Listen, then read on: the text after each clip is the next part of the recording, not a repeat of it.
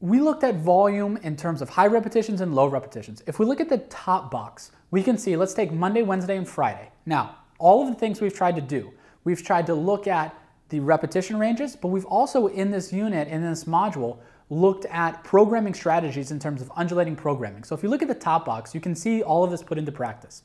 8 sets of 6 on Monday, that's a lot of sets, and we'll get to that.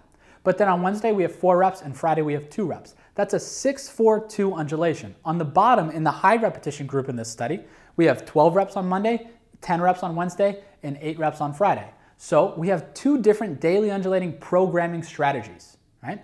6-4-2 and 12-10-8. Why did we choose these? Well, if you remember, strength is recommended less than or equal to 6 reps. So 2 to 6 reps is right in that wheelhouse, if you will.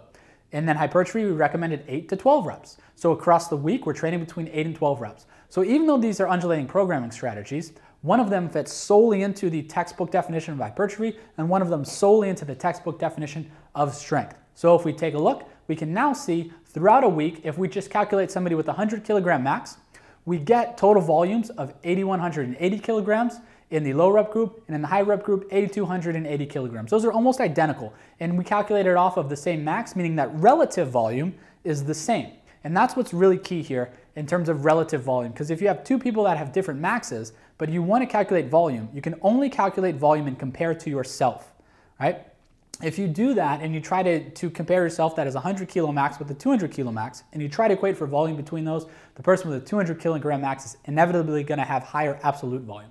So we equated for relative volume here. So when we take a look at the study, here are our results. We looked at chest muscle thickness. This is an ultrasound measure of hypertrophy.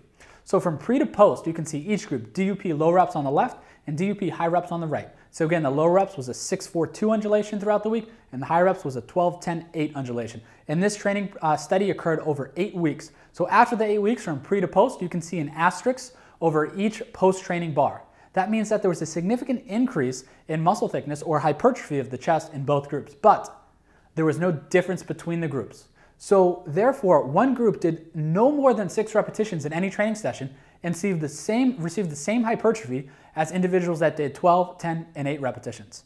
Therefore, as we said before, for mechanistic reasons, moderate to higher repetitions are actually not better than lower repetitions for hypertrophy. But there are practical implications to discuss.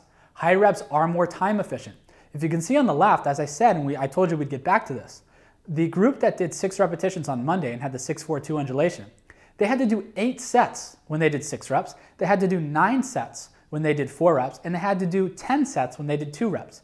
All of that took an average 180 minutes for training session for just the squat and bench because we had mandatory 5 to 7 minute rest intervals. Now on the right, you can see when individuals did the high repetition training, 12, 10, and 8 reps throughout the week, they had 4 sets on the 12 repetition day, 4 sets on the 10 repetition day, and 5 sets on the 8 repetition day. That's much more typical of the amount of sets we would do, and you can see that only took them 90 minutes. That's half of the time. So I would certainly rather achieve the volume threshold I need to in half of the time than training for much longer if the purpose of this is indeed hypertrophy.